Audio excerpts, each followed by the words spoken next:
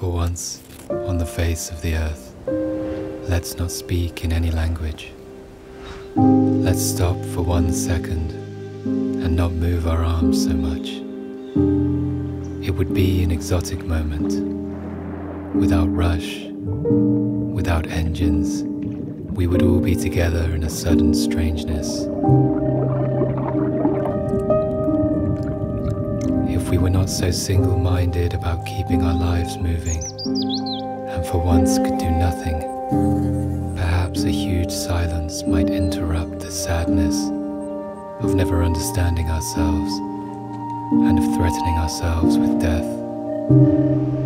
Perhaps the earth can teach us, as when everything seems dead, and later proves to be alive.